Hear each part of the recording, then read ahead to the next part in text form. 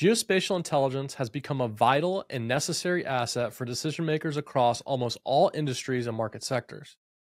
There are plenty of discussions happening on the technology and innovation happening in the GEOINT space, but there's been very little focus on GEOINT as a market, as an industry.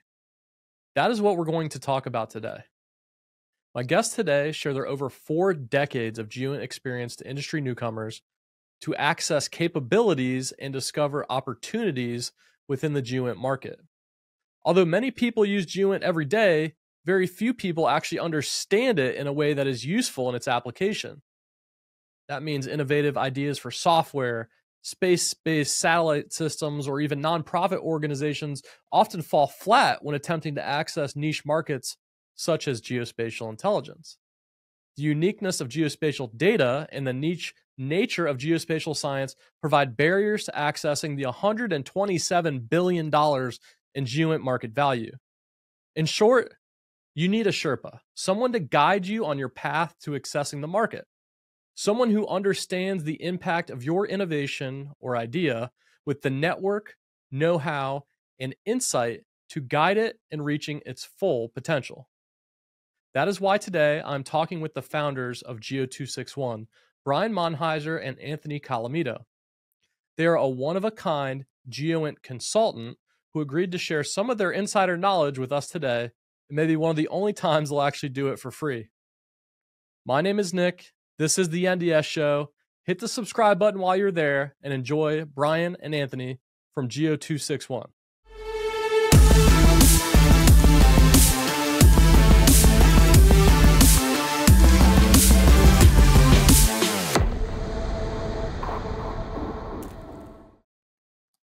Anthony, Brian, thanks for joining me.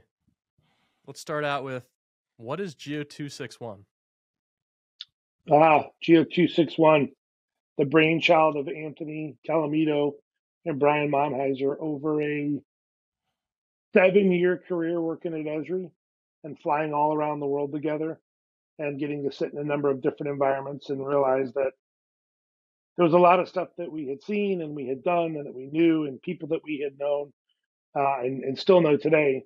And we thought we could take our talent and our knowledge and our past experiences and kind of bring those together and help out other folks that are doing work in the geospatial realm and more specifically inside of the government space and a little bit of academia and industry too, but it was primarily focused on government activities.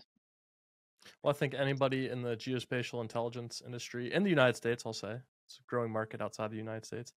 They know who you guys are. So it's great to have you here. What is 261? Where'd that come from? What's that all about? That's what happens when you search the internet for hours on end, realizing that everybody has stolen all the good domains that are out there and tucked them away.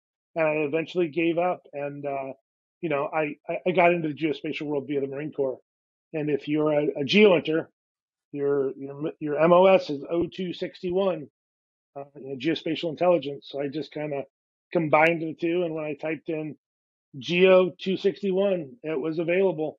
And I was looking for an easy way to end the search for that right domain. So that's where it comes from. The real answer is GeoHefe was already taken. That's the real answer. I was going to say, I'm not shocked that you stopped at Geo261 because, I mean, being a Marine, it was probably very difficult to spell geospatial. So it was. And I wasn't going to get out of dictionary.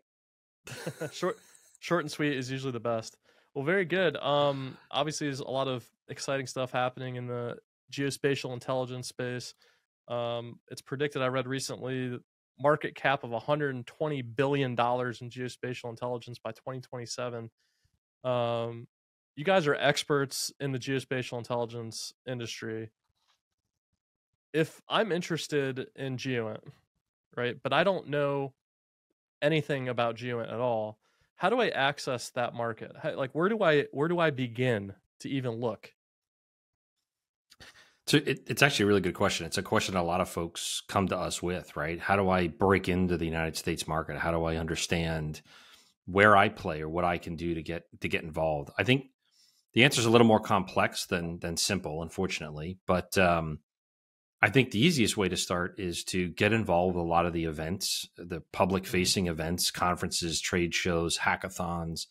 There's a lot of opportunity to kind of get involved and see what's there, build a network, understand if your technology or service or capability fits an existing need or requirement within the geospatial intelligence market.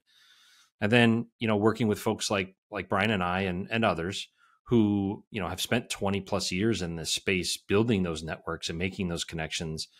We're the kind of people that would love to work with you, right? And we, over the last, I'd say probably 2 or 3 years, Brian and I have seen a ton of interest from outside of the US. So in Europe in particular, a lot of good, interesting technology on the satellite side, on the EO and small sat side, on the SAR side. That's in some cases better than what we have here in the States, and wanting to get involved and trying to understand, are there forms you have to fill out? Is there check boxes you have to check, right? Of course, the answer is yes. And our job is to really help those organizations work through that process, guide them like a shaman or a shepherd, right? How do you get from point A to point B, making sure you take all the right turns? And so there's a ton of ways to get involved. I think the very first thing you need to do is get into it, see it. I think the trade shows, events, conferences, hackathons, I think those are a great place to start. And you'll very quickly understand, do I have a thing that meets a need, a known need? And then if yes, getting involved with the right folks to get you connected with the right network and get you involved from the start, I think is the right way to do it. Yeah, I was going to say, I would add that there's probably another piece to that too, which is how do you even get into it, right? How do you even find out that it's a thing? It's not like going to the auto show or to the boat and RV show, right? You just don't come across it and go to and go, oh, this is interesting. And so it goes back to that piece of, how do you learn about it?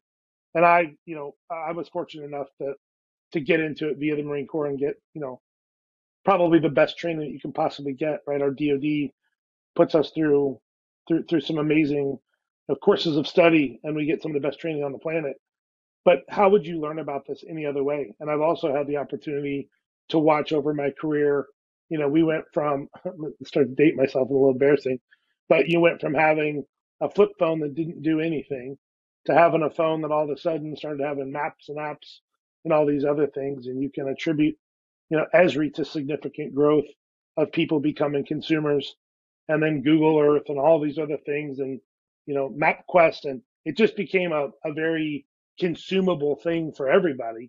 But I still don't think the masses really understand what did people have to do and what did people learn and what were the technologies they used and what were the the methodologies in play in order to make that a consumable item. Because early in the Marine Corps, a product was a finished hard copy product, right? It was a story, right, or a response to a question that you gave somebody in a PowerPoint slide or in a printed product or in some sort of custom map graphic. But now everything's digital, right? So everybody can be a consumer, and that didn't used to be the case. Yeah. So you mentioned you were originally trained in the Marine Corps. Like what does that training involve? Like, what are the different aspects of the Marine Corps training that you think kind of sets you up to learn this geospatial intelligence stuff? Well, we were roughly in school about 9 months, and I think the thing that made it interesting was we started off doing geodetic survey.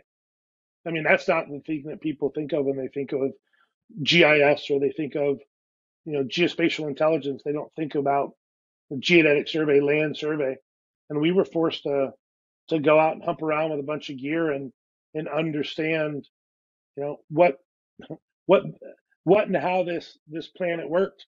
And when we got done with the geodetic survey side of things, we moved upstairs to computers, and those computers had a bunch of books stacked in front of them, and it was datums and ellipsoids and projections and data layers, and it was the whole science behind everything. And magically the computer was sitting behind it, and that computer was going to have some software on it that made it easier to do your job, or took everything that you pulled out of those books and somebody had made it something you could do better and faster. But you had to understand the science and the methodologies that went into it before you could even really get to the computer and do anything with it. So I feel like we were very fortunate that we were kind of forced through all those parts and pieces, and we didn't just start pushing keys on a keyboard and hoping for some sort of mysterious output. What I think is actually pretty cool and interesting is I was an army guy, right? And still am, I guess technically you could say. Once you serve, you're always associated with that branch. Um, Geospatial intelligence wasn't really a thing, right? It wasn't really a thing when I was in. I left active duty in 2006, and we we've just seen it grow and expand like a octopus tentacles going into all these different things, and everyone's saying, "Oh, that's geospatial intelligence." Uh, Primarily in the early 2000s, I always thought of it as just this military application, right? This we're talking intelligence, surveillance, and reconnaissance, assets overhead, geolocation, warheads on foreheads type thing. And now it's agriculture. Now it's finance. It's pushed into so many different markets. A lot of that has to do with the explosion of this commercial satellite um, industry. A lot of that pushed by Elon Musk, obviously, with his SpaceX um, capability to which has reduced the cost of launching a satellite. Um, but maybe you could tell me about your experiences and just kind of witnessing this crazy growth of this geospatial intelligence market to where it is today, and even maybe crazier is where it's going to be in 10 years. I think it's just going to keep getting more and more insane. Nick, there's a project that Penn State University did in conjunction with PBS Broadcasting called the Geospatial Revolution. It was produced in the early 2000s, but the videos are still there today. And I think the message from it was geography is ordinary, and it's becoming more and more ordinary every day. And what that means really is geography's always been around. Geospatial as a concept has always been a thing. It's just become more and more a part of our everyday lives. I mean, think about the phone in your pocket, right? You have a map of the entire world in your pocket. And furthermore, if you want to get between any two places on Earth, it's very simple for an app just to simply tell you how to get from here to Starbucks. And the nice little lady in the phone tells you to turn left and turn right and stop at the stop sign and all that kind of good stuff. But behind the scenes, most people don't realize that there's a least cost path algorithm that uses your starting point and your ending point. And if you've never heard of Dijkstra's algorithm, you'll have no idea, what least cost path analysis is actually doing behind the scenes. But the fact that you don't have to know is what's amazing, is because geography has become ordinary and it's become an everyday part of our lives. Everything happens in a place. Most people go between places on the earth, and most things are affected by where on earth they are, whether it's weather and climate, whether it's evapotranspiration and the amount of moisture a certain area of earth gets. Everything's affected by where. And it's why you see companies like Esri who've made it their motto, the science of where, right? This idea that location really is everything. And so I think to your question, we're seeing the uses of geography become more and more ordinary in agricultural use cases, in manufacturing and mining, and certainly on the military side.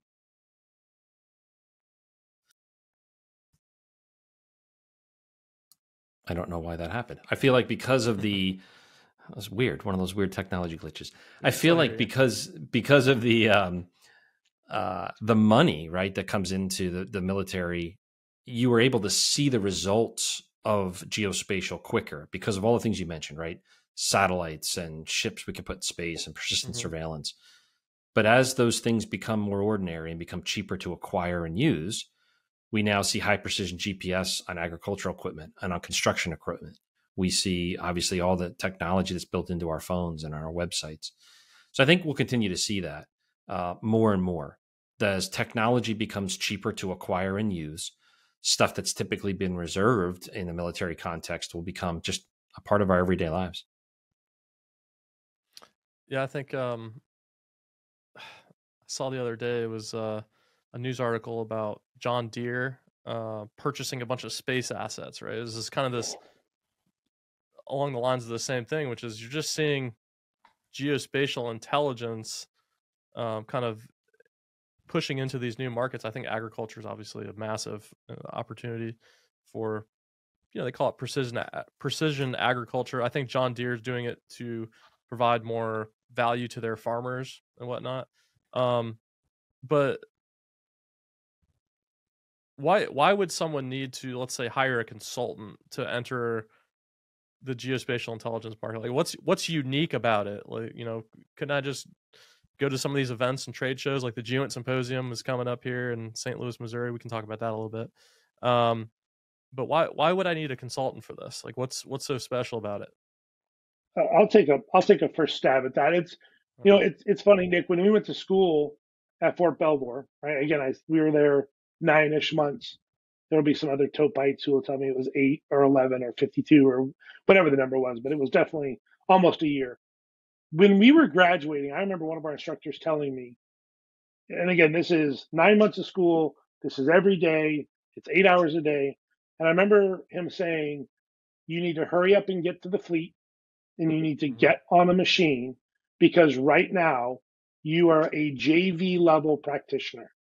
And I can remember thinking to myself, I'm like, after all this school and all these hours, and they're running you through tests, every other week and dropping certain people who can't cut it. And I thought to myself, I'm like, I just went to school for 9 months, and you're telling me that I'm a freshman basketball player, right? Like I don't even get to sit on the JV bench and or the varsity bench and put on a jersey. And that was really eye opening to me about how complex the science was, how complex the tradecraft was, and how complex the technology was and is becoming. I also remember thinking to myself, what is there, 180,000 people in the Marine Corps? And there were only 160 or 180, geospatial bodies in the Marine Corps. And I thought to myself, that's 1%, right? We were the ones that were shipped around everywhere and connected to every group. Everybody that had to have some sort of, spatial temporal component to what they did needed to borrow one of us, right? They needed to learn from us. And so I think that's not gone away. And to Anthony's point earlier, I think there's less of those types of people now. There's less of those people going through schools. I mean, there's geospatial degrees at 200 accredited universities. But if you think about the number of people that use it versus the number of people that go and get formally trained on it, those numbers are still drastically lopsided. So if you want some folks that really understand the industry, that really understand how it is involved in every vertical, I think what's cyber and geospatial are probably about the only two things that cross-cut every single industry you can think of. You've got to have some folks that have kind of been there and done that and really understand it, and they can kind of think of how it works, from industry to industry. So I think that's the real reason you need a consultant of some sort, somebody that's got chops in, just like anything else, right? You don't have a plumber with no years experience come run all the plumbing in your house. You just don't do that. So I think that's the real reason. Yeah, I think just to add to that, I think obviously years of experience, right, can mean a lot of things. I think for the geospatial industry, it means a network, a connections, right? Folks that know what they're doing and how to get into certain areas and how they can make introductions for you, right? That's certainly one aspect of it. But I think the other aspect is one of the things Brian and I sort of specialize in, to be quite frank, is product market fit. They're, very important words for folks that build software, build solutions, build applications. How do you know that the thing you offer is a fit for the market you're going after? How do you quantify that, right? How do you tell somebody definitively that, yes, this thing is a fit for this particular market? Now, there are ways to do it, right? There's lean product methodology, there's product-led growth, there's these different, I'll call them methodologies, right, that are used to measure and assess whether or not the thing you have meets a market. And what Brian and I do is, number one, we do horizon scan. We're aware of what's in the market, and we can tell you how crowded the market is for the type of solution you have.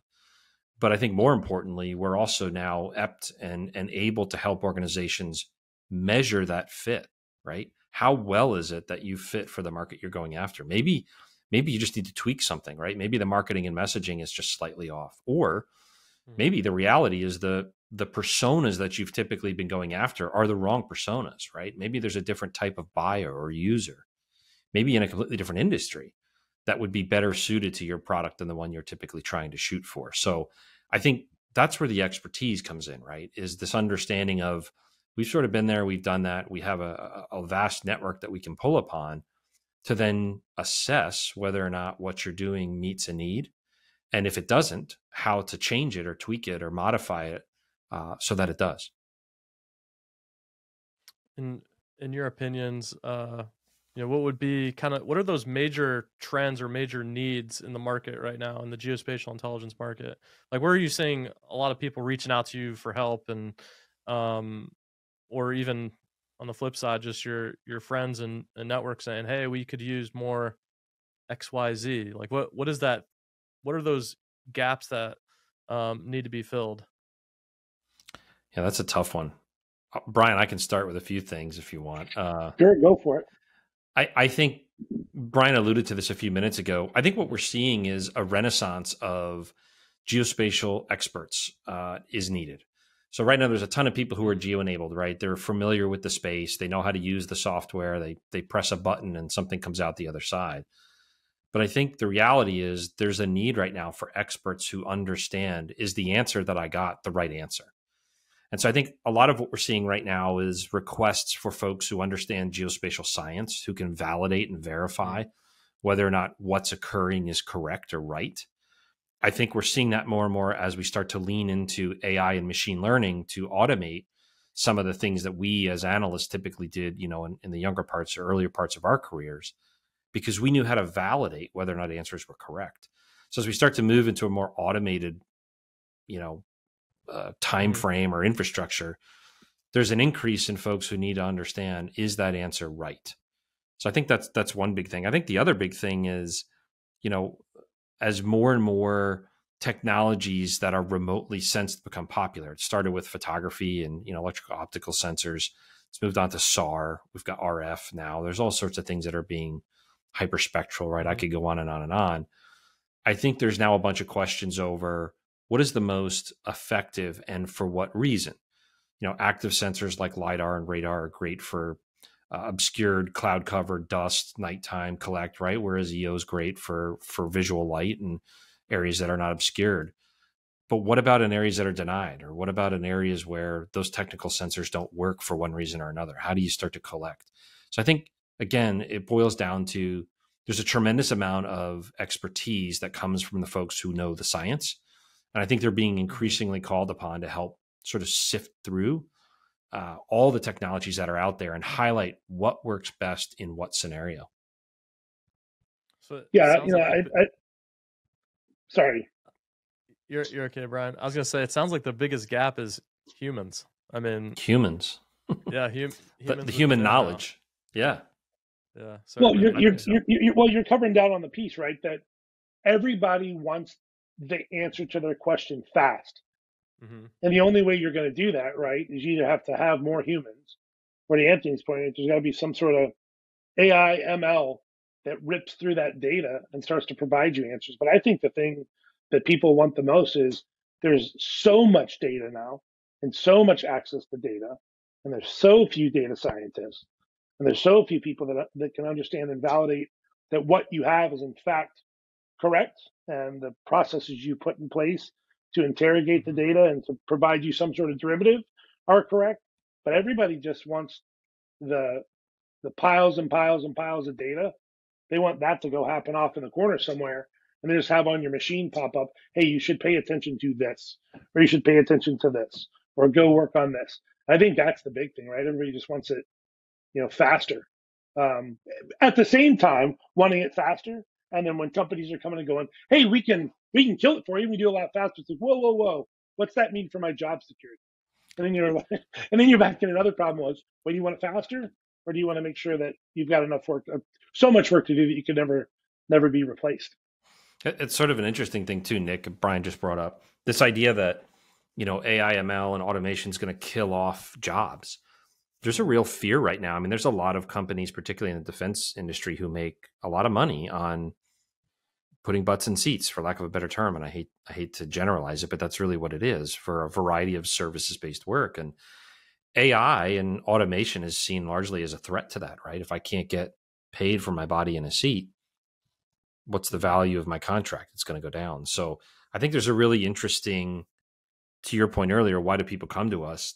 I think they're trying to look for ways to validate and assure their employer, which sometimes is the government, that the automated responses they're getting from software and services is as correct as what they would get from a body. Because if it isn't, not only are there bigger questions about automation and AI, but there are questions around, should contracts be let that don't have a requirement for a human to validate things, a human in the loop, right? Yeah, let me just defend some humans real quick here. As an owner of a company that supplies plenty of butts and seats, I would never refer to it this way. It's unfortunate that that seems to be a terminology that's used. It makes sense. I get why it's a terminology that's used. People are very dynamic. Okay, the artificial intelligence is a long way from being as dynamic as a human. That being said, there's plenty of tasks that humans are doing that could be completely automated at this point. I mean, geez, with all these language models and stuff like that, it's pretty crazy to think about. But I've always, as a person that's owned a couple companies and things like that, I'm always amazed by people. You know, I might hire someone to do like a human resources job, but they'll go and do some marketing stuff, right? They'll help out with a trade show, or they'll do, help out in ways that you wouldn't expect. And I think there is value in being dynamic, and it's all often goes undervalued in the marketplace, which is, if I hire someone to be a geospatial intelligence analyst working, say, at an NGA headquarters in St. Louis. Well, they're also going to be a person in that community. They're going to be a node in that community that's a resource. They're also going to be a dynamic asset to multiple other things going on aside from that one task that they were assigned to do during for that mission. So I think it's a great argument to have about butts and seats versus AI. The real future, as I think you both would probably agree with me, is it's a human that knows how to use AI to the T. That is just so versed in the different tools, the different programs, the different prompts, that sort of thing.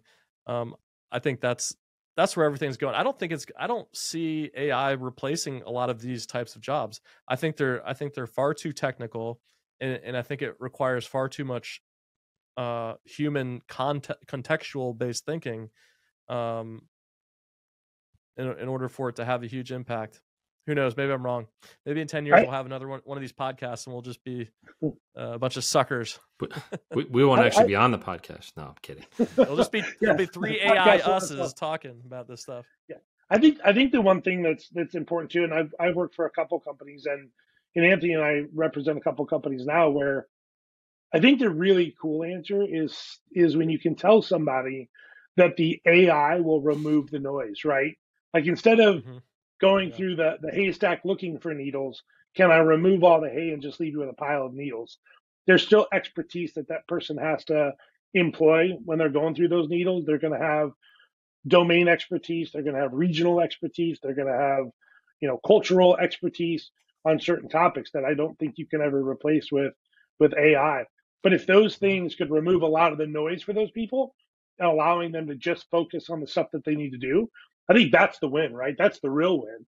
And so you're going to need AI, but to your point, Nick, you're going to have those people that have, the chops, the bona fides, right? The past performance to say, oh, I've done this, or I know what this is, or I've seen this before. Or to your point too, having that network of people to go ask questions of, or to engage in thought-provoking dialogue on a specific topic, and you're not going to get that from AI. Yeah, and just to be clear for everybody listening, I am not advocating that AI replace humans. I was saying quite the opposite. That's a question we get asked, and I think what we've done as practitioners of geography have helped people understand that you can't replace a human. Now, you may assist a human through AI and automation, but I don't think you can replace them. So total agreement there. It does bring up an interesting point, which is, and Nick, you mentioned this, right? The GEOINT Symposium is right around the corner. It starts early this weekend, actually. It's really interesting for us. And I just got back from Tampa. I was down at Soft Week, another big conference for us geo people. really interesting to see the messaging and the dynamics change year to year. I think, AI and ML and computer vision certainly had a big role the last year. I think we'll still see that this year. But I'm actually curious as I go to these conferences to see what changes, right? What's the new top du jour? What's the new buzzword we're going to hear this year? I think open source was last year's big GEOINT topic. AI was definitely one of those as well. But I'm curious to see if that changes here next week.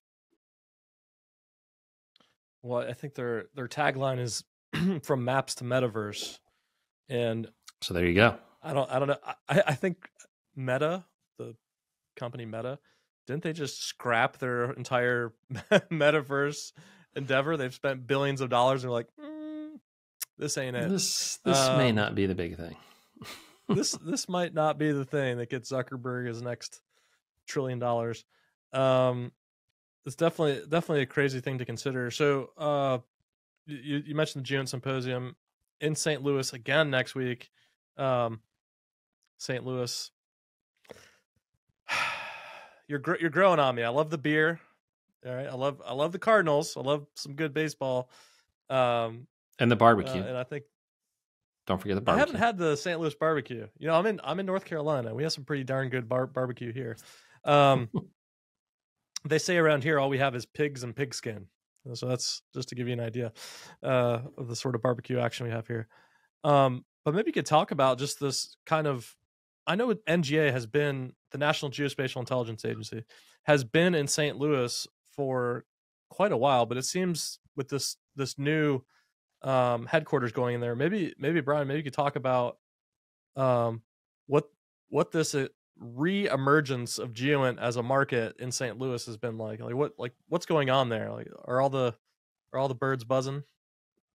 Yeah, I took a stab at my first ever blog a couple weeks back, and enter comments about Marines and being able to write without crayons, or eating the crayons, or whatever you want to put in there. But I was kind of compelled to write that because when I came here in 2002, straight out of the Marine Corps, first job was at NGA, and I could literally go talk to people. You go to a bar and try to talk to a nice young lady.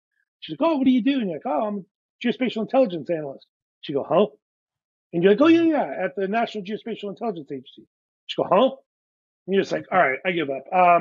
And what people knew it as was the place across from the brewery, right? The mapping place across from the brewery, right?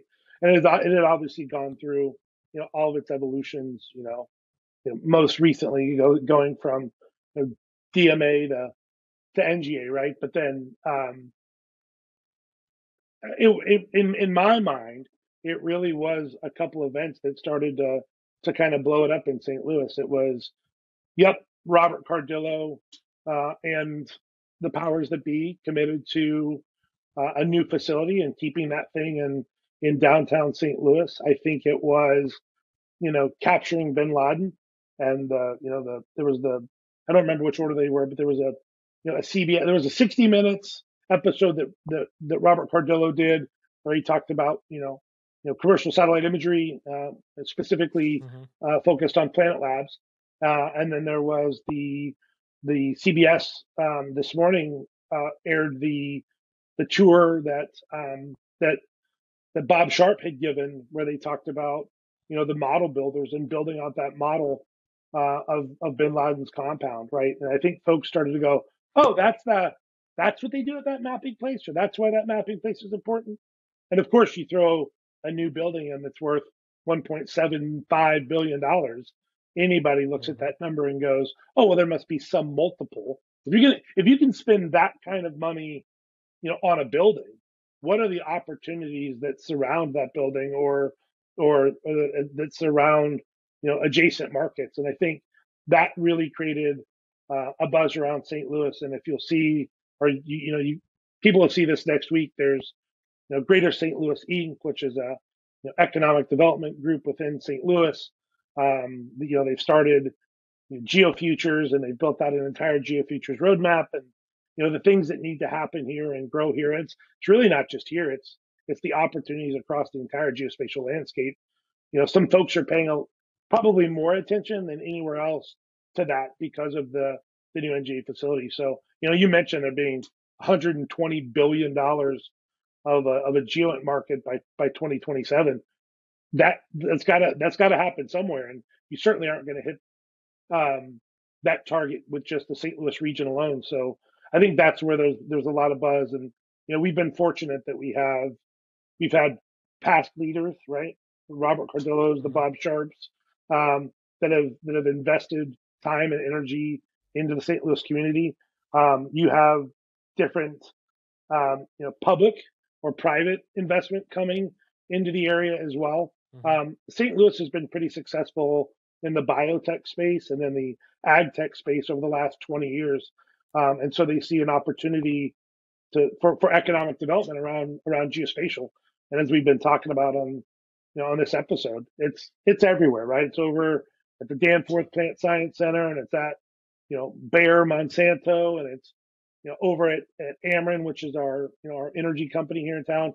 It's everywhere, right? I mean, geospatial is at Budweiser when you start talking transportation logistics. So I think that new building really kind of opened up people's eyes to an industry that not a lot of people know about, and now they're starting to kind of pay attention to other places where that's relevant. I think I saw a number in one of the GeoFutures documents that said there was 53,000 geospatial related jobs in the region. Well, we know that there's only so many of those you can put in the DoD and IC space. So that means there's an awful lot of people who are either deep in geo or they kind of skirt that line of being a hardcore geo person that are around. So folks are taking notice and realizing that it's a growing industry. And I think you've even noticed, Nick, you go search on the internet a little bit, you'll find a couple different numbers, but the potential market for this is extreme. So why not jump on that? And I believe St. Louis University is also pretty much behind this full steam, right? I mean, you mentioned all those job openings. They got to be trying to educate people and get them up to speed for that. I wanted to ask. I was going to say too, we want to make sure not to cut out the fact that St. Louis University has had long-standing relationships in this space for well over 10 years. But you've also got University of Missouri St. Louis that's created partnerships with NGA. You've also got University of Southern Illinois University Edwardsville, which actually pumps out a lot of geospatial folks. So there's a number of universities in the region. To even include University of Illinois, which is just a few hours away. So there's a number of universities that can pump some talent into the region. I have an important question I want to ask both of you, because I think this is something we don't talk about enough in geospatial intelligence. It's the dang money, all right? Not just how can I as an analyst earn more money or do some money, but how does the money flow? Where does it go? Where does it start? Where does it end? Like, is it all coming from the government? Is it all coming from private industry? Where is the money at, right? If you are trying to enter this market and like, I have some ideas. Where should someone be looking if they're looking to maybe invest in something? But let's talk about money, because I feel like it's such a like, we never talk about it. You go to all these, I've been to a million geospatial intelligence symposiums. I never once have seen one session where they say, this is how you get paid more money, GEOINT professional. That's critically important. Money is the incentive which drives a lot of these things, drives innovation, drives professional development. Let's talk about the money. Let's do it. Let's do it here. And this will be the rubber stamp. The entire GEOINT community right now, you need to listen in, because we're about to talk about money. The Show Me the Money podcast. Is that what this is? Show me the money. I feel like we're bellying up to the blackjack. No, what are your thoughts on that? I mean, isn't it kind of like this? It's almost like an unwritten rule in this space where we don't talk about money. But it's so stupid, because as an entrepreneur, as someone that's started multiple businesses, it's vitally important. It's important to know about the money. I'm not saying it's everything, but how does it work in the GEOINT market? It's a loaded question, Nick. It's It's not loaded. Well, and I say that because I Your think answer could be loaded. it depends on who you are, right? I think Mm-hmm. there's ways to talk about money as an individual, as a professional, right? How you better your career and you make more money for yourself. I think as a small business who wants to break into the market, I think there's discussions around how small businesses have opportunities, right? Whether it's through the Tylo and small business offices, whether it's through set asides that are, Mm-hmm. contractually directed towards small business. I think there are opportunities for traditionally underserved communities, traditionally underserved businesses and business owners. And then I think there's discussions about how, as a new business, you can piggyback opportunities from larger, federal systems integrators and prime contractors to become subs, and the opportunities that are there. And then of course there's the whole sibber sitter side of things. So I think the answer depends on who you are and how you ask the question about what point in the story are you. So I don't know which of those we want to attack first. Let me attack probably the most common use case, which is I don't know, I'm a 22-year-old and I have a geospatial degree and a security clearance. How do I make money? It's a good question nowadays. So I think number one, experience. I think there are a lot of folks who pass on the opportunity to do hands-on learning. And I was an adjunct at George Mason University for 8 years. I still sit on the external board of advisors for NC State University here in North Carolina. Mm-hmm. I think one of the things that we look for the most is folks who've done some work, whether that's an unpaid internship, which I know is almost a dirty word nowadays, but whether it's an unpaid internship, whether it's a work internship, a summer work program, I think people who've done it and who have experience tend to make more money and tend to garner more opportunities than those that don't, which is unfortunate because you feel like after you come out of college or whatever with a degree, or you come out of the military after 6 years or 4 years or whatever it is, you go, hey, I'm ready, right? But the reality is there's probably somebody who's put in more effort and more work than you. And so one of the ways I've always encouraged students to increase the odds of landing a job is to get some real world opportunity under your belt. And again, whether that's being an intern for a company, whether paid or unpaid, doing a summer work program, or, partnering up with a university who's doing work on behalf of the government. There are always opportunities, I think, where you can make yourself stand out. And I encourage folks to do that. I might have a slightly unpopular position on this, but I think there's a couple different pieces, right? When you ask where's the money at, I still think we spend more time trying to convince more people that this is valuable to everything they do, right? You can literally go to a restaurant right now and look at everybody's phone, and someone's trying to find their missing AirPods. They're trying to track their kid on Life 360. They're trying to see what's the nearest flower shop or car wash or bar near me.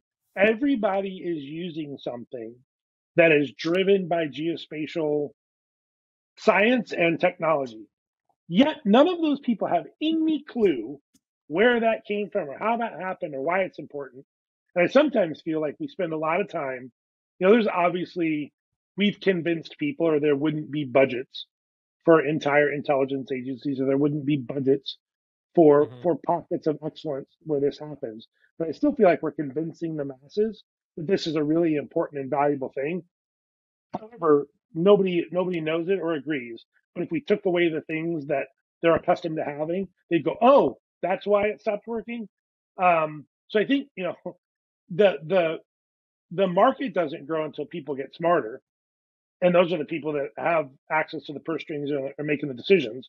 And then I'd go completely to the other side, which is a bit of a passion project of mine, or well, at least something I've been more involved with lately, and it's been because of involvement that I've had with the University of Missouri St. Louis and getting to witness their bridge program.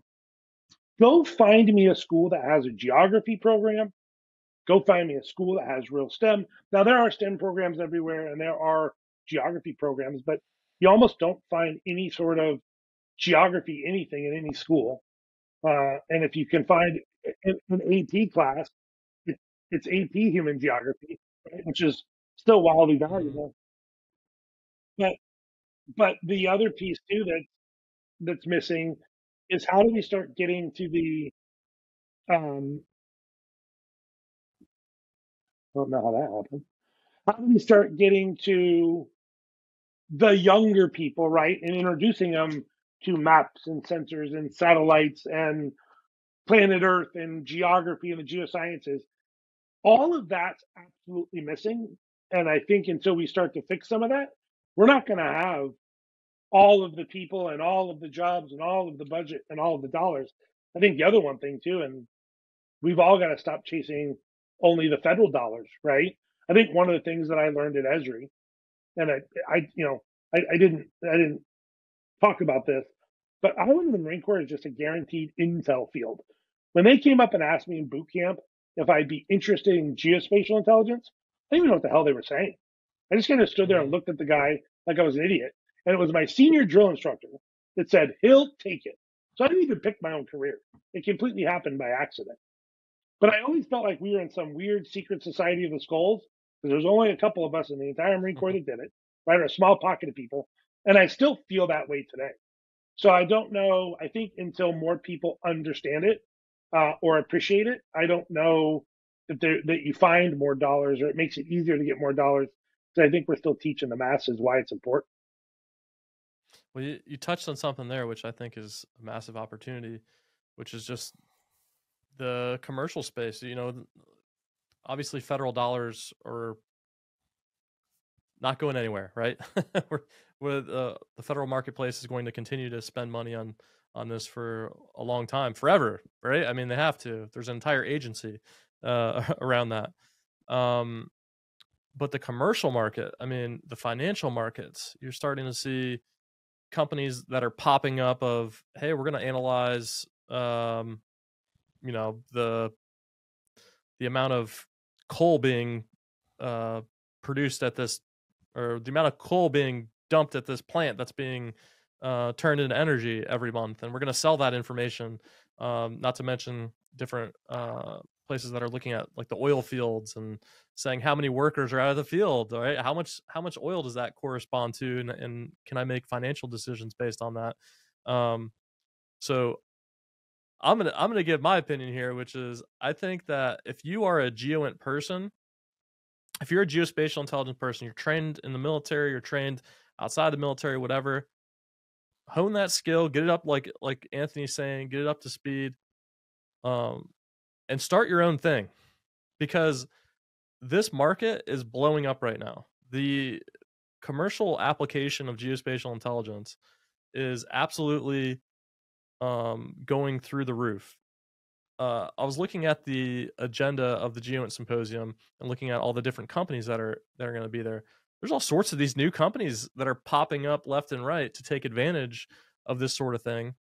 And I think it's just an exciting time in GEOINT, right? We have the double-headed dragon, right? We have the explosion of commercial satellites, and then you have the explosion of artificial intelligence and new tools and things like that are just starting to perpetuate and get more and more crazy. So I think if you're in the geospatial intelligence space, you have a skill set and you want to make some money, start your own company, because that's ultimately that's where you're gonna end up making the most money. Aside from that, team up with somebody that's maybe starting a company. Or the third thing, which I think is probably one of the most undervalued things that someone can do, is start wearing the company polo. Whatever company you're at, if you're at one of these big companies, I don't need to name all the companies, there's a million of them, Leidos, BAE, Khaki, whatever, start wearing that polo to work. And what I mean by that is actually be on the team that you're on, right? And actually push forward for that company, be a representative for that company, and be the best absolute GEOINT person you can be for that in your role, right? If you're a GEOINT analyst, right, you look at satellite imagery all day, let's say, be the best one first, do that first, be the technically sound, and then actually wave the flag of your company saying, we are the best GEOINT people. See this, look at me, I'm the best. And then start positioning yourself as the subject matter expert in that space, and you will see opportunity come to you. People will come to you. Oh, I know Tim because he was the best full motion video analyst here, and we need to go to him to do this stuff. Where's he working at? XYZ company. I think that's a very undersold thing that I think young people, especially, it takes them time to learn that, maybe I should actually promote this company I'm in, because it ultimately is promoting yourself and can lead to financial success. What are your thoughts on that take? It's interesting you mentioned the self-promotion thing, right? I think Mm-hmm. It's taken me a long time to recognize the value of self-promotion. I was always one of those people that was very modest about, I did my job. I didn't need recognition for it. I feel like a lot of people do know me. I've been around the community for a while. I feel like I've done a good job throughout my career, but I've never been one to sort of brag about it. And I think to your point, Nick, especially in the age of social media, you almost have to, right? You have to make yourself stand out. A few minutes ago, we talked about product market fit and how you measure those kinds of things. One of the things that we look for is what makes you different and better than your competition, right? I sometimes call this the "so what, who cares" mantra, right?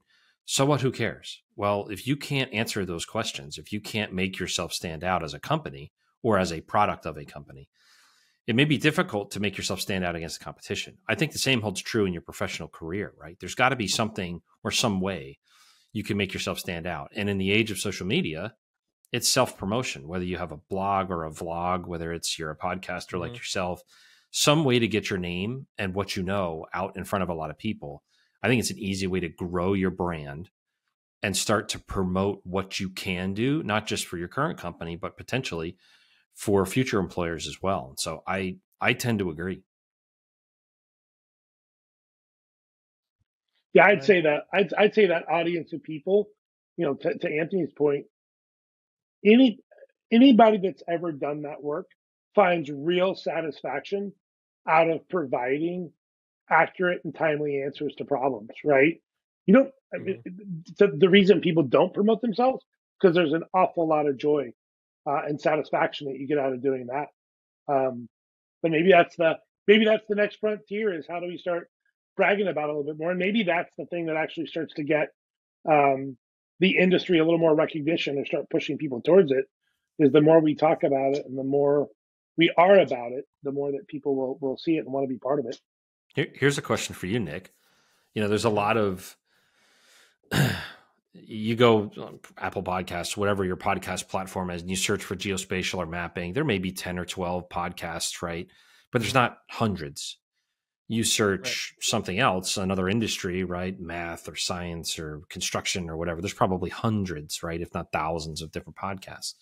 So I think the question becomes, is geospatial science still a niche industry in and of its own, or does it just diffuse itself into all the other industries? Meaning, how often until there's just a geography department of every company, right? Of every industry. There's a geo team for every company. Vice, there being geography companies where the company specializes in geography. I think that's an interesting question that I don't have an answer to. But it does make you wonder, as geography becomes more ordinary, does it just diffuse itself into everything else? Well, I always say that geospatial is a horizontal market, and it can serve any vertical market. And as well as me, that if you do everything, you do nothing, right? So I think you might be onto something there, which is, the reason that there's not a million geospatial podcasts or YouTube channels or whatever is because there's a million construction things, and they also talk about geospatial. In fact, the engineering market is actually very interesting. The way that they approach GIS, it's just like a thing. If you go talk to like a builder, it's like, oh, what? A GIS? Yeah, we use that. They all do it. They all, they need terrestrial surveys and also, all sorts of things, building information modeling. All of this has geospatial components to it. But the way that they see it, it's just like, yeah, it's the thing we do over here. Those two guys over there, they do it. And I think that's kind of the way that is in almost any major market segment. But that's okay, it's fine. When it comes to self-promotion, yeah, everybody should be on these social media apps. They're free. If you want to earn more money, then people need to know who you are. I go on LinkedIn quite often, and I'll always see people like promoting stuff, and I'll be like, I wish this was somebody at my company doing this, right? I wish they were doing this for me. So there's definitely something to that. As a business owner, I definitely want that, and I think anybody that hires people, right, you want to have those people in your company. So self promotion, yes, could help grow the market as a whole, but also lead to financial success for people. Jumping into the GEOINT symposium, let's talk about that a little bit. I do have the agenda up and the map up and stuff like that.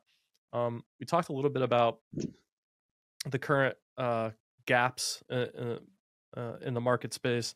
There's some interesting things coming up for discussion there. A lot of talk about generative AI, the metaverse, that sort of thing. Is there anything at the symposium that you're looking forward to seeing, learning about, or companies you're interested in seeing what they're doing? For me, I'm actually really interested to see what the workforce development plan is for St. Louis, right? There's a ton of opportunity, as we talked about with NGA coming and some of the other support organizations and industries that'll sort of revolve around that. But what about the workforce development in St. Louis, right? What is the push going to be to get people smart, but then keep them in St. Louis as opposed to having them go somewhere else? And so I'm actually really keen to see some of the initiatives that, again, Brian mentioned UMSL, University of Missouri, St. Louis. They've done a lot over the last couple of years to try and build up workforce development in the region and keep it in the region. There are other institutions and organizations like the Taylor Geospatial Institute and others who are trying to develop new methodologies to keep people in St. Louis once they've been trained in St. Louis. And I'm actually really curious to see what some of those organizations will be sort of bringing in terms of messaging and capability at the show. I think that's going to be the number one requirement for all of these things to be successful, is to have the people to staff it, support it, and run it, and keep it up and running. I think I'll add to that piece too, because that is really interesting to me.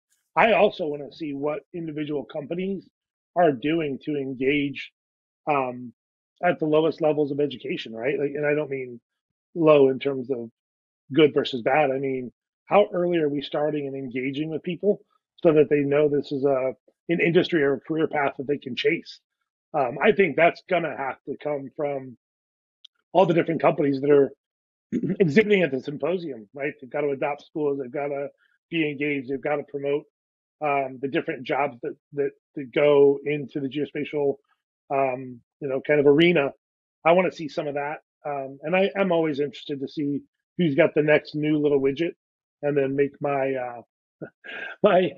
provide my opinion on if I actually think it's cool or not. So you have to be careful doing that with people who built it on their own and really love it, because you can offend some people. But I'll be looking to see what's the next cool thing that somebody thinks they're doing. My favorite's when somebody tells me they've got the best AI ever. They go, that was really cool what you just did. And I go, can you go to the opposite side of the earth now and do that exact same thing? And they go, well, no, it doesn't work like that. I'm like, well, then you don't have the most amazing AI that you've ever created, because it would work everywhere all the time. It's like Sex Panther, right? It works all the time, 60% of the time. So I'm waiting to see who's got what this time. 60% of the time, it works every time. Yeah. So I was just at that Soft Week symposium as well. I ran into Anthony there. And one of the things that Global Soft did really well, and hence the name Global Soft, was they brought in a lot of partners from all over the world. And I think the GEOINT symposium, USGIF, if you're listening, you need to be doing more of this. I did notice, I went through the agenda and I saw the Israeli military basically is going to have a booth there. Israel Aerospace Industries, so it's an Israeli company. What about if I'm a foreign company, right, and I'm at the GEOINT symposium, which supposedly, I don't know if this is still the case. They used to call this the largest gathering of intelligence professionals in the country. I don't know if that's still the case. There's some other conferences out there. But if I'm a foreign company and I want to access the U.S. intelligence market, which sounds like a little crazy. You know, should they reach out to Anthony and Brian if I'm the Israeli company startup? I think the first thing to add to that, right? And you made the comment, right? If USJF is out there listening, it's Stu Braden and his crew definitely deserve their flowers, because what they've done in the way of networking globally, and what they've done in networking companies, that's why he's been able to build that, right? It was his career in uniform. It's been his career out of uniform, and the people that he's surrounded himself is the reason that it's ended up like that. Right? So I think the first thing is, you can't just ask anybody to do the exact same thing. It's going to be important to create that network of people that can replicate. I think that's the first and most important piece. I think we've gotten every trade show where there's foreign nationals walking around with a camera and they're videotaping your slides and taking a picture of every slide. And there's a reason why there's CI teams floating around. Anthony's way more well versed in this than I am, but the number of companies across the pond in either direction that are starting to build really amazing tech, it's real, and the stuff that they're building is really amazing. And I think from an advantage perspective, if we're not partnering with some of these companies, or we're including what they're building into our solutions, we're probably going to be at a disadvantage. So you have to at least do those horizon scans, both inward and outward, to see what's out there. But yeah, it's always interesting to see who's in there and what they're, and to really understand what their true intent is. I'll add, Nick, I think in the past, some of the foreign companies we've seen at these events are actually looking to get bought, like from an M&A perspective. And so they present themselves as a small company just looking to get acquired by a U.S. company so that their technology can sell into the government. But I'd say outside of that, if you are a foreign company looking to legitimately do business as you with the U.S. government, they definitely can come seek Brian and I out. We have helped organizations mitigate their foci concerns, a term for foreign ownership controlling interest. There are ways to do that, and there is a checklist and a process and things you have to follow. And if you are one of those companies listening who is interested, there is a way to do that, and we can certainly help. But I would just say that I've seen it on both sides. I've seen companies who want to just do business, and then I've seen companies who are there to basically show off to try and get bought, so that the whole idea of being a foreign company is sort of mooted. Right. Well, and let's be honest, right? You could probably walk that entire exhibit floor. Almost every one of them has some non-U.S. influence in the company, right? Whether it's who's writing the code, whether it's the thing they invented, the company that they bought, and they rolled it up into their larger solution, right? I mean, we're not figuring this all out in the U.S. alone. There's a lot of folks out there that are building really amazing things that are part of the solutions you use, whether you know it or not. Yeah. A lot of the software development is happening overseas. I think it's just maybe due to the cost of software developers in the United States. We do our own software development here. We just have U.S. developers. They are pricey, but it is that helps mitigate our concerns about foreign development and things like that. But as far as the global participation in the geospatial intelligence space, what's neat is at the end of the day, as an intelligence professional, we want the answers, right? We want the answers. We don't necessarily care about where the data came from. If the data is good, we always want good data. We don't necessarily care where it came from. There's some great companies that have popped up. I don't know if you're familiar with like IceEye. That has some awesome synthetic aperture radar imagery. There's a million of them that are popping up left and right. Are there any interesting companies in your minds that are popping up around the world? Foreign ones in particular, or foreign and domestic? Anywhere really. But I think the foreign the space outside the United States seems to be growing pretty rapidly. So I'm just seeing a lot of companies pop up in Europe and Australia, wherever. Yeah, there's one company in particular I've been pretty impressed by. It's a company called Satum. And they use SAR, but they do identification and target recognition of objects in SAR. Now, beyond just saying it's a ship, their machine learning is actually tagged and trained in such a way that it can identify what class of ship. And in some cases can get even more descriptive, right? The exact ship based on unique features of that ship. And so I think when you're talking about, we've come a long way, feature extraction and imagery. I think feature extraction in SAR is sort of at it's getting close to its peak, right? There's a lot of good technology now that can do that. But to be able to identify, not just extract an object, but identify what that object is in SAR is pretty interesting and somewhat novel. And I think Satom has done a really, really interesting job of that. Great example of a company that isn't US, but I think is actually industry leading. That's pretty cool. As someone that was classically trained as a synthetic aperture radar imagery analyst, I can tell you it's very difficult to identify, well, it used to be anyways. Maybe it's a little bit easier now with the higher point density. But it's very difficult to use SAR to identify the exact models and makes of equipment and things like that. And of course, there's always the decoy play.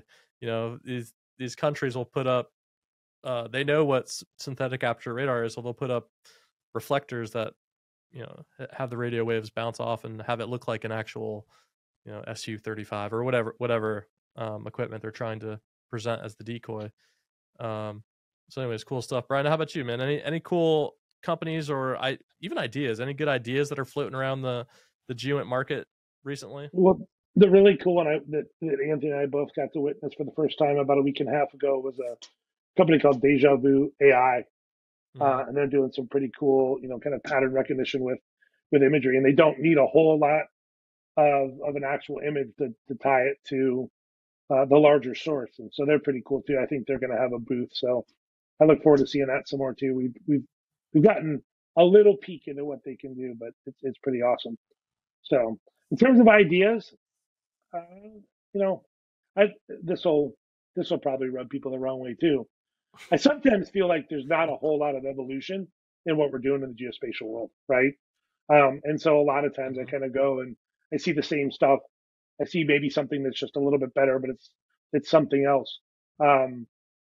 So I don't want to sound like I leave unimpressed, but I think sometimes, when you've been doing this long and you're engaged on the daily, you're not seeing anything really that new or crazy that you hadn't already at least been exposed to on some level. So it'll be interesting. The metaverse thing will be interesting to do too. Anthony and I have started to play in other arenas, cyber, OSINT, XR, AR, VR. There's some pretty cool stuff going on in those spaces too, relative to GEOINT. So it'll be interesting to see who's out there doing cool stuff in some of those places too, right? I think that's the thing we talked about earlier. It's so ordinary that everything is mixed and mashed together and has some sort of geospatial component to it.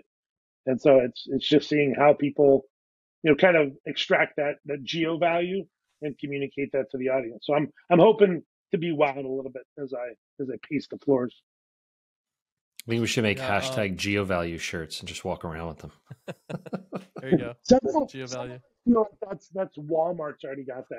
Right? It would be the Walmart GeoValue, and I don't know that we want to use that. No, I'm not wearing that shirt. Anyways, my last two podcasts and actually recently just a lot of conversations I've had have been with open source intelligence people. These are people all over the world that are providing information from publicly available sources, mashing it together and saying, look, Twitter, here's a Russian tank and here's the location, and if you're Ukrainian, you can blow this up. And it's been very interesting. And, I've actually learned quite a few things from the OCenters that I think everyone in the GEOINT space should probably think about. And one of those things, the thing that kind of stands out for me the most is that the OCent community is super engaged. They're hyper engaged to a level that I just do not see in the GEOINT community. A lot of that might be to the fact that a lot of the work we do is, security clearances and things like that. But they have all these Discord groups and Telegram groups, and every social media you can think of have these different groups that are focused on OCent. Reddit, for example, has a good OSINT group. And when they post stuff in there, they're getting rapid feedback on, hey, hey, I saw this image. Where was it taken? Boom. And somebody will go and do the geolocation and figure out where it was taken. And then that gets shared out somewhere. That's one of the things I think has the largest impact on the growth of any int, right? Is having a good community. If you have a strong community that's engaged, then people will be more likely to engage with each other. It's just kind of self-licking ice cream cone in that regard. How about OSINT as a whole? What are your thoughts on? Well, we could just say OSINT, but let's approach it from a GEOINT mindset. What can the GEOINT community learn from OSINTers, or what do we need to be paying attention to in the OSINT space right now? Because you can do both at the same time, right? You can be a GEOINT OSINT person, because OSINT is you're analyzing publicly available information. A lot of that could be geospatial in nature, or you get to a geospatial answer. What are your thoughts on that? I was totally hoping you were going to go over the line, and then that way I didn't have to say it. This ought to be good. Which stating line? So close. I thought you were going to say that GEOINT's just way harder than OSINT, and anybody can do OSINT, right?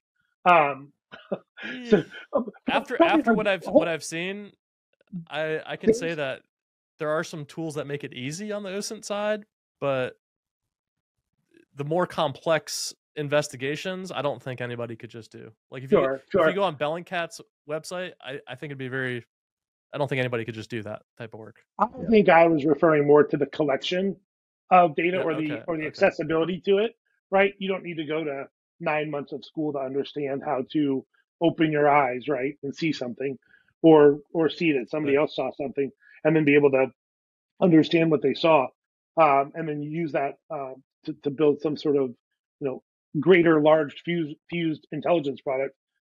But I think the reality too is the barrier to entry in that int, it probably isn't as hard. Again, I don't want to discredit what happens after that, what you do with the data, the tools and techniques that are used to be the very best.